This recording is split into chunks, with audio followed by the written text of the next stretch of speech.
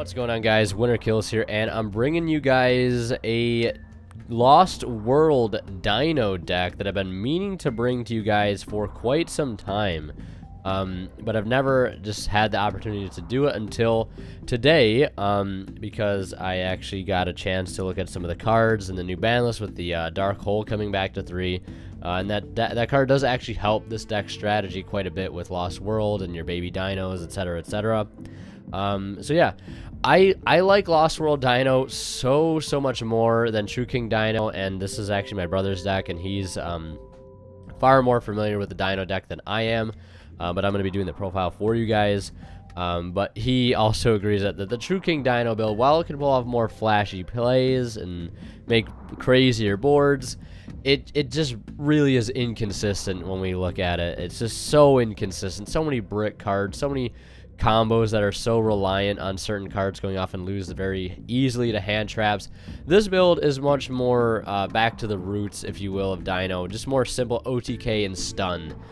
That's really no super long drawn out combos to play them just because we can, and not like we're playing way less Garnets in the deck like we would be with like a True King Dino Guard Dragon build, which is just absolutely way too many bricks in there.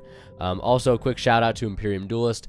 If you're interested in picking up some sleeves or some mats, some sleeves like these effect sleeves here, like on this Evil Storm Exciton Knight, or this Millennium playmat, cloth playmats, dice, whatever you want to pick up, anything like that, check them out down in the description below and use that discount code to save 10% off your entire order. So without further ado, we'll get into the profile, and to start we have 3 copies of Ultimate Conductor Tyranno.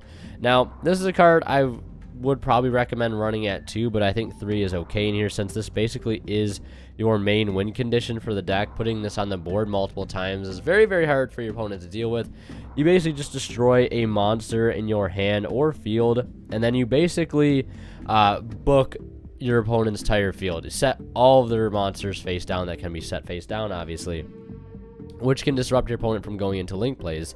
And if it attacks a defense position monster, you can send it to the graveyard and inflict 1,000 damage to your opponent. So if you book their whole field and you just send everything to the grave and burn for a bunch of damage, it can pile up pretty quickly, and you can see how this deck can OTK. So this is the main heart of the deck, and I think playing 3 makes sense. It is your main boss monster, your main win condition. So then moving forward, 3 Soul Eating Oviraptor, the Stratos for the deck. You've got to play 3 of these. If it's normal or special summon, you can either add a dinosaur from your deck to your hand or send a dinosaur from your deck to the graveyard. So very versatile card. It also has another effect where you can target one other level 4 or lower dinosaur type monster on the field, destroy it, then special summon one dinosaur type monster in your graveyard in defense position. So that can come up for some more combos as well. And then the card we have gotten back at 3 on the list, Miscellaneous Saurus. This card is fantastic for this deck, obviously. During your main phase, during either player's main phase, you can discard it, and then all of your dinosaur type monsters you control are unaffected by your opponent's monsters or opponent's activated effects, which is really good. So this can block your Oviraptor from being, hit with hand traps, impermanences, etc. It's a really good card, and then also has the effect to banish itself from the graveyard, and then you can summon a dinosaur from your deck whose level equals the monsters that you banished. So if you banish just Miscellaneous Saurus, you can summon a 1. If you banish itself and another one, you can summon a 2, a 3, a 4, etc. So a very strong extender. Then we have 2 Dino Wrestler Pankratops as a going second build, which I think Dino makes sense to be played as a going second build. If you're not playing the True King, Guard Dragon build, I think it makes sense to play it as a going second deck because it can break boards, and it can go into boards with Miscellaneous Saurus. So I think 2 Pankratops is fine. I think 3 is just way too much. Don't want to be drawing this card in multiples in most cases. 2 Baby Ceratosaurus and 1 Petty Ranodon. I like having the option to be able to summon a level 4 or higher, because sometimes you can summon Dogoron for a Kaiju on your side of the field, which protects you from getting Kaiju'd. And then Baby Ceratosaurus, if it's destroyed by card effects, we can special summon a level 4 or lower dinosaur type monster from our deck, so that helps to extend as well. Then moving forward, 1 Giant Rex, 1 Overtex Coatlas. If this card is banished, we get to special summon it, and if this card is sent to the graveyard, we can add 1 Double Evolution Pill, and we can also summon this off a Double Evolution Pill to be able to negate spells and trap effects, so pretty solid card in its own right.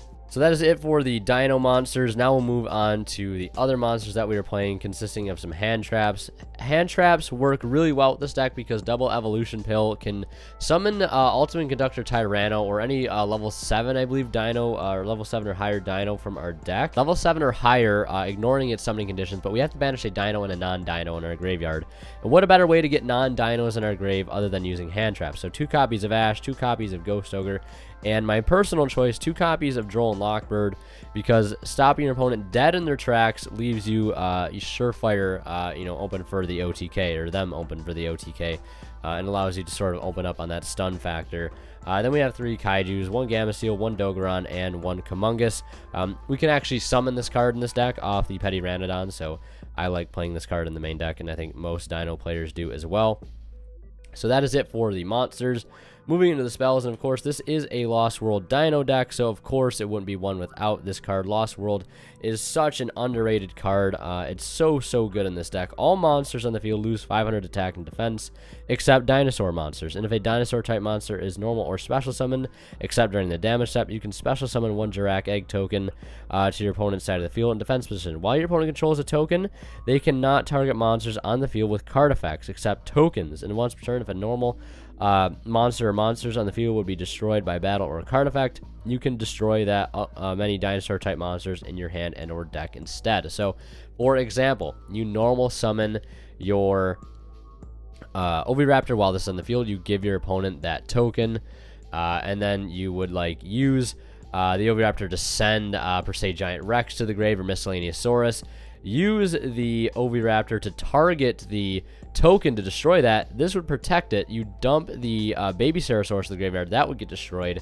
And then I believe that the Oviraptor would not be able to summon the thing from the grave because the card technically wasn't destroyed, but you'd still be able to resolve that baby Ceratosaurus effect to summon out Giant Rex, make more plays from there. So this card is very good, especially when combined with Dark Hole. And not to mention, it also makes it so your opponent cannot target monsters in the field except for tokens, so they can't even target their own monsters, so that makes it very hard to deal with. Then we have 3 copies of Fossil Dig. You gotta add up the consistency in this deck. It's so good. It's not hard once per turn. It searches out pretty much all the best cards in our deck. 2 Double Evolution Pill. It is searchable basically through Fossil Dig, through Oviraptor, dumping that to the graveyard, so I don't think we need to play 3. 2 copies of Cosmic Cyclone. Back Row Hate I think is pretty good in here, but didn't want to run Twin Twister because I think Cosmic Cyclone has its merits against some rogue matchups too, which this deck may struggle against. 2 Dark Hole, opening up the field for the OTK while triggering some of your baby Dino effects, so definitely a good synergy there. 1 Upstart. This could literally be anything else. If you didn't want to play Upstart, it could be a 3rd Dark Hole, which I think 3 Dark Hole might be overkill, but if you want to play 3, you can. 1 Foolish, and of course 1 Terraforming. And then the last spell I'm playing is 1 copy of Double or Nothing, because we do have a pretty good rank 4 toolbox to work with, and being able to access the card can sometimes win you the game outright. Now that is it for the main deck, and we'll go into the extra deck now. To start, we have some links consisting of Nightmare Cerberus and Phoenix. Can't really ever go wrong with those. And then 1 Underclock Taker and 1 Landphorhynchus. This could be Beat Cop, Psyframe Lord Lambda. This could be Pentastag, whatever you want it to be. There are certainly options for this extra deck, since it really doesn't make too big of a difference. 1 Gustav Max. This is actually an idea I got from some other players in the Dino community. Pretty good idea to be able to overlay both your both your Conductor Tyrannos, that is, for this to potentially burn for 2k to steal the game. And then of course 1 Utopia Double and 1 Utopia for the Double or Nothing. 1 Logia, 1 Dolka, 1 Emerald, 1 Exciton Knight, 1 Dugares. This card, for a lot of people who don't know what it does, basically you can detach 2 materials to activate 3 different effects. The first one is skip your draw phase, also draw 2 cards, then discard 1. Skip the next main phase 1, especially when 1 monster in your graveyard defense position, and skip the battle phase of your next turn, double the attack of 1 monster you control until the end of this turn. So this card is pretty solid in here if you ask me. 1 Plan B, the Baguzga, 1 Dweller, and 1 Tomato Dragon or Tornado Dragon, whatever you prefer. So yeah, that's it for the extra deck and the main deck. Okay, so now we're going to move into the test hand and combo sequence of the video. I actually forgot to record it, so you're getting me from the future, essentially. One thing I want to explain real fast before we do the first combo and test hand is that the Borolo that was in the extra deck at the start of the video, I decided to cut to add in the Utopia package because I completely forgot about the double or nothing play, which I think can work really well in here. So I added that in, and that's really all else I had to say. I decided just to drop that upstart, like I said, in that little text box earlier in the video. So now we'll go ahead and get started with a combo, and then we'll do a test hand first, or a test hand after that. Okay, so for the first combo, you're going to need 3 cards: Miscellaneousaurus, Oviraptor, and Lost World. This could also be Terraforming, and this could also be a card like Fossil Dig. So you don't need to open these 3 exact cards. There are, of course, other ways and other searchers that allow us to get to this hand. One other restriction that we're going to sort of have to abide by here is the fact that we're going to need a non-dinosaur monster in our graveyard. That could be a kaiju, it could be a link monster, an extra deck monster, a hand trap, etc., etc. So this is basically how the combo is going to go, just using these 3 cards. We'll start with Lost World and normal summon the Oviraptor, and then it's important to chain link block with your Lost World. You're going to go chain link 1, chain link 2, so this does not fall victim to a card like Ash Blossom. We'll summon the token to their side of the field, and then we'll use Oviraptor's effect here to dump a copy of Coatlas to the graveyard, which, when sent to the graveyard, will allow us to add 1 double evolution pill from our deck to our hand. So we'll send that to our grave and add the double evolution pill. Now from here, we're going to want to discard the Miscellaneousaurus to protect all of our dinosaurs during this main phase. Make them unaffected from our opponent's activated card effects this turn. So we get that built-in protection. We also get this important card into our graveyard. Now we're going to use Soul Eating Oviraptor's other effect to target 1 level 4 or lower dinosaur type monster in the field and destroy it. And if we do, special summon 1 dinosaur type monster from our graveyard in defense position. So we'll use Oviraptor to target this Lost World token that we summoned off of Lost World, which is a dino. We'll destroy it. The field spell will prevent it from being destroyed, and we'll be able to destroy a card from our deck, a dinosaur from our deck instead, and we'll destroy the Baby Ceratosaurus. Now we'll activate Baby Ceratosaurus' effect to summon out a level 4 or lower dino from our deck, and that is going to be a copy of the Giant Rex. Now, we don't get to summon the level 4 from our graveyard because the token was not destroyed. So Oviraptor does not meet that requirement as of yet, so we will not get to summon from grave, but that does not matter too much. So now from here, we're going to link into basically any link 2. It doesn't matter. I'm just going to go into Landforhynchus. Like I said, this could be Beat Cop. This could be Pentastag. It could be whatever you want it to be. I think Landforhynchus works fine here, just for the sake of being a generic link monster. It could also be a copy of Psyframe Lord Lambda, whatever you want it to be. So we'll use the effect of Miscellaneousaurus here to banish itself and these 4 other dinos. Itself along with 3 others, and we'll be able to summon Soul Eating Oviraptor from our deck, and then we'll use Giant Rex's effect. When banished, he can summon himself out from the banished zone, and then we'll overlay into pretty much any rank 4 that we want. I'm going to use Duguerre's the Timeless here just as an example, and then we'll play the double evolution pill to banish the dino and non-dino in our graveyard to summon a copy of Ultimate Conductor Tyranno. We could also summon Pancratops, or we could summon Dogoron if we wanted to as well, but we'll just go for Ultimate Conductor Tyranno. And then at this point, with that being said, we can either use Duguerre's effect to detach 2 to draw 2, potentially into Dark Hole and Ash. Keep in mind with the 2 or 3 other cards we have in hand, or detach these 2 to target the Conductor Tyranno to be able to do double its attack, boosting it up to 7k, which can steal a game if we wanted to. So yeah, there's just a quick combo there on how to get a link, and a rank 4, and your boss monster on field. Pretty easy setup. The only thing that it requires is a non-dino in the graveyard, but other than that, pretty easy to do. Now we'll go ahead and do a test hand. Alright, so now we're going to go ahead and do a quick test hand. We're just going to draw a random hand of 6 cards, since we're going to be doing this as going second. Or we could just do it as going first. I guess it doesn't make too big of a difference either way. We'll do it as going first. The combo we showed earlier could also be used for going first, because instead of making Duguerres under that link 2, you could also make Abyss Dweller and summoning Pancratops instead of the Ultimate Conductor Tyranno for more interruption. So Ogre, Cosmic Cyclone, Droll Knockbird, Fossil Dig, and Baby Ceratosaurus. This hand looks more of like a going second hand to me, because we do open up Ogre and Droll Knock, so we could possibly play both of those on our opponent. We have a Cosmic Cyclone to out back removal as well.